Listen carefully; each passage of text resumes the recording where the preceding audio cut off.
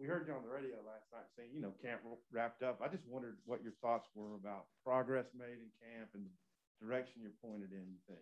I really like the way our team works. I like the urgency. We went probably practice maybe 10 through 12 somewhere where I was disappointed in our execution on offense. I didn't think we were urgent enough in our demeanor, and we certainly picked that up. But overall, it was really nice to get to today, which is our Monday practice for Rice, and it's just our typical Monday practice, what we do, and certainly we believe in how we work the game weeks. This one will be a little bit different because we've added 2 days, but so I'm proud of the way that we've done. We've came out, there's a lot of green out there at practice, but we've come out fairly injury-free for the first game.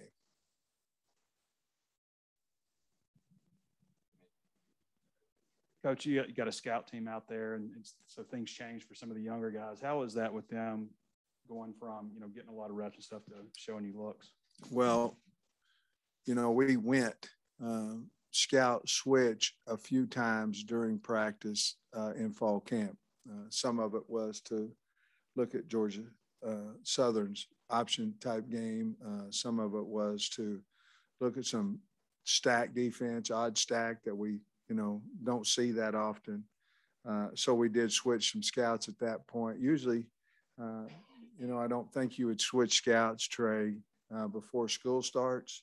But we did probably 3 different separate practices before this. So just to get them ready to go, we want our kids, every one of them, to earn the opportunity to run through that A. And we're going to dress out everybody who went through camp versus Rice. And I want them to earn that right. I want them to feel proud and great about themselves when they run through that A, the scout team guys as well, because at that point, you've gone from I hope to I know. And they need to be the reason that we're not saying I hope we win, but I know we're going to. And I thought today they really did that. You still optimistic that they'll all play against Rice or be available? I am. I believe what we're doing with those guys in green is we're doing basically most of the scout work, not all of them, but the majority of them, we're doing the scout work with them. And if we go good on good, we're holding them right now. But I expect for almost every one of them to be out of their green by Monday. How did you feel like the first day of Rice install went overall? Well, every time y'all ask me a question about practice, I always say it was great, but I'm not lying. I mean, today was such a super practice. It was an hour and 40 minutes, like I say, that we always do in shells on Monday. But I thought our scout teams were excellent. I thought we ran to the ball. I thought Scott and them had a really good plan for special teams. We executed that well. And, our offense played well all day in the 2-minute drill. The defense, got the better of the offense, both ones and twos. And the bottom line is we just have to do better there at offense, get the ball out of our hands, get out of bounds when we need to. But other than that, I thought it was just as good a practice as we could have.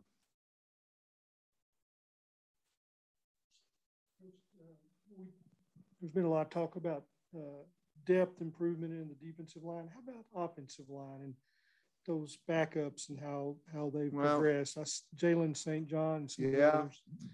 Tykees Crawford has, he's played a lot with the ones. Wags has been a little bit in and out with, some an injury, and of course St. John has been out there at left tackle, and he's improved. Had a spell there. He had a stinger that he didn't want to see me come around too often, But other than those 2 or 3 practices where he had that stinger and he was trying to nurse it more than what I wanted him to, he's done well. the battle's still going on those, you know, 2 guard spots. But Ty Clary has a lot of value to us, you know, whether it be center. We've also looked at him at right tackle. We've looked at Brady Latham at right and left tackles. So, you know, I think we're going to be fine at the tackle position, the guard position, the center position as well. So, you know, Clary has a lot to do with that because I believe he would possibly be the backup at right tackle and center. Any update on Treylon, Burks, Sam Loy, some of the guys that have not been out there? Well, I don't know. They haven't been at practice, you know. I'm not for sure. You know, I feel like they're both going to be ready for Rice. Let's say this: I feel better about Treylon being ready for Rice than possibly I do Sam. But that would be the only 2 guys really that there would be some type of concern about. Has been in and out too, also, and not in green. He's just there or not there. Yeah, he just, yeah. I mean, he'll be fine. We'll get him back to practice, and he'll be fine. As far as Sanders, just how has he done? I mean, his running's been impressive, but as far as protection and all the other things that a running back's got to do. I think we're getting better at that, you know. Now we know who to block. It's a little bit more of how to block them, and I think we're getting better in there. You know, Dominique Johnson is good at that. Rocket's becoming a better protector. Treylon's always been a willing protector. AJ Green has to continue to improve there, but I think they know who to go after, and they're playing more physical. Made a call on team captains yet, or what? That's a good question. What's tomorrow? Friday. Friday we'll vote on team captains, and then we'll announce them out here in the mock game on Saturday. The kids will vote, not the coaches. What's your confidence level about the offense being able to sustain drives, stay on the field, and score? Well, I'm confident in our players. You know, I'm confident in our coaches. We have to protect the football, but I'm confident that we can stay on the field and move down the field and score points. And Burks being out lately, just what have you seen from the receiving corps? And is there? I know we talked about Keytron the last time you were in here, but just other guys that you feel like are going to be. Well, Bryce Stevens is going to help us. Cadlon's going to help us. Certainly, Jaquaylin Crawford has moved into that spot, you know. But I like our outside receivers, with Warren Thompson being one of those guys. And, of course, I talked about Keytron.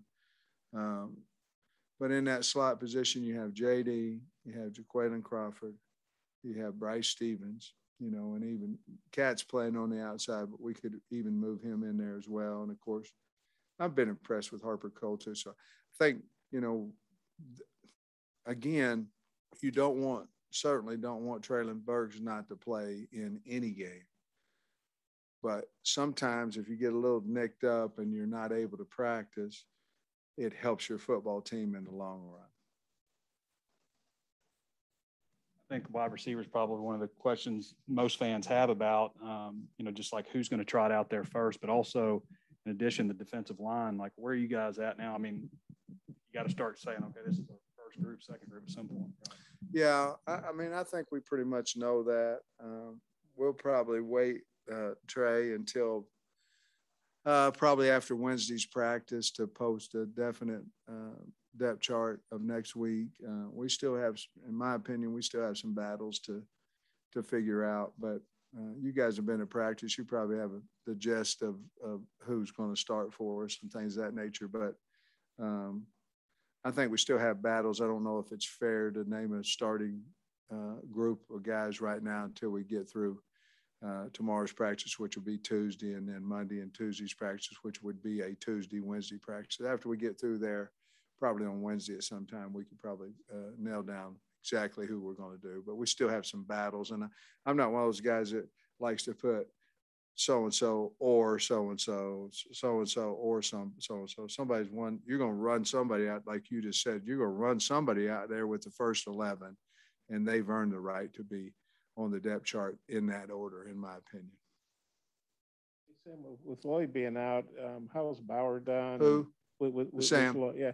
Yeah. How's Bauer done? And would it be safe to say he's going to be the punter? Just, or how's he done? You feel like he's earned that spot? Or? Yeah, I do. The thing about Bauer is that, I love him. I had a talk with him at the end of spring ball, and he's going, well, 2 years ago, they said I couldn't start. I did. Last year, they did, we brought a punter in. I beat him out. They said not overconfident, but very confident. I love the guy. And by golly, he's done it again, so really proud of him. And, of course, he has to punt well the next few days to keep that job. But he's our starting punter right now as you and I are visiting. Have you made a call on punt return, kickoff return guys yet? For definite that you run out there? No, we really haven't. Again, Wednesday will probably be that day too. But I'm very confident that we have enough punt returners. Kickoff returners seems to me like it's a lot easier to catch a kickoff than it is a punt. So I certainly have more kickoff return guys. Punt, we're probably trying to figure it out between 3 guys. You guys know who they are. I know we'll get deeper into Rice next Monday, but just overview on these guys. I know they beat Marshall late last year, but they got a lot of people back. What do you think of them? Well, it's anywhere on their offense between 7 and 9 returners, and then on defense, I think they have 10. So they, depending on like maybe a guy beat out a starter, from last year, which you have to think that's a starter type potential. They have all their offensive line back. Certainly, Luke McCaffrey transferred in from Nebraska, and so we're well aware of him. The other quarterback they had last year is also returning. So, but here's what they are. They're ball control, physical. They probably play more 12 personnel than anybody that we played in last year. But they're, I think we read that they're 120th in tempo, so they are a very, they're trying to keep the ball away from you. And anytime you do that, you're trying to run it down somebody's throat. And I think that I don't know, but I would assume that would be their plan against us. On defense, I like their defense because there's so many, it's so multiple. They can run an odd stack, 4 down and over and under. They play a lot of different coverages in the backside and 4 and 2. And then, when they want to get after, they can play man, they play 3. I think their number one coverage is 3, but, I really like. It's unfortunate for them. They had a D tackle that got hurt that was really a good player, I thought. And they have a nose tackle that's one of their highest tacklers for a nose guard in the history of their school. They have a really fine nickel, and I like their safeties. They really run back at safety. They are a very physical team. They'll run and hit you. And so a lot of respect there. Coaches got it turned a little bit, I believe. Some of their games they lost last year were in overtime, very close games. And, of course, they beat a fine Marshall team at Marshall. And so our kids are well aware of that. You mentioned Rice has multiple quarterbacks. Would you play more than one quarterback in just a normal flow of the game? Yeah, I think I would. I mean, if I felt like they earned it, I know I would. And Malik certainly brings some similarities, but some speed when he's in the game. I think he's a good pocket passer, but we can roll with him. Hopefully he gets to the outside and has 2 options, run or throw. He's a very good runner. And so, more than last year, last year I think we brought him in the first time against Auburn down the goal line. And certainly if we didn't think he could score, we wouldn't have done it. But, hindsight, you look and you go, well, probably wasn't ready for that. He's ready for some situations like that.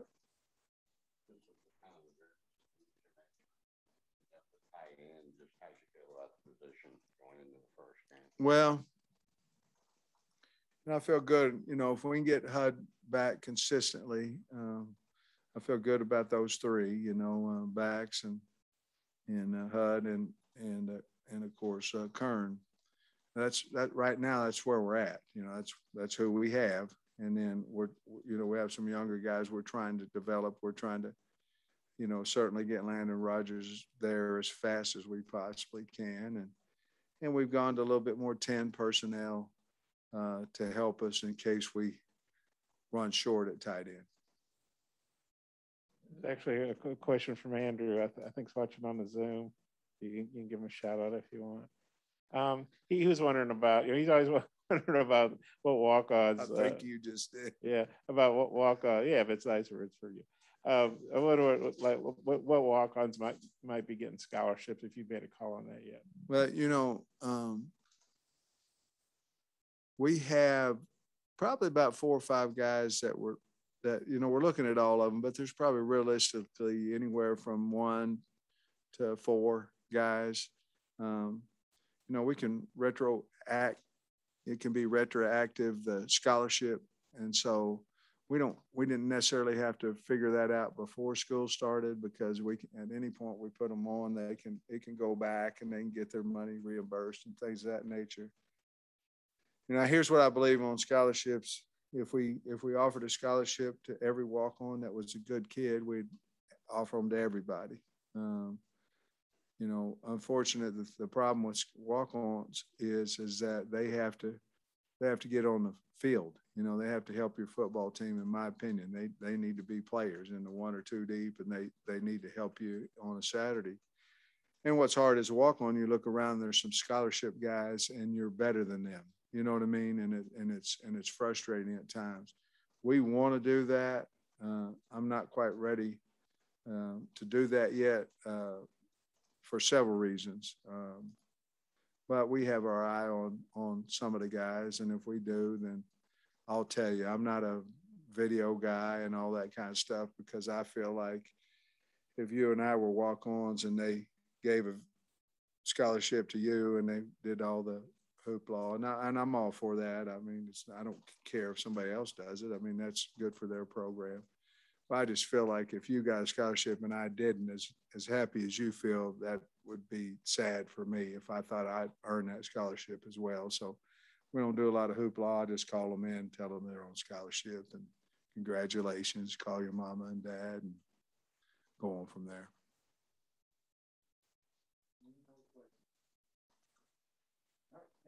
All right, guys.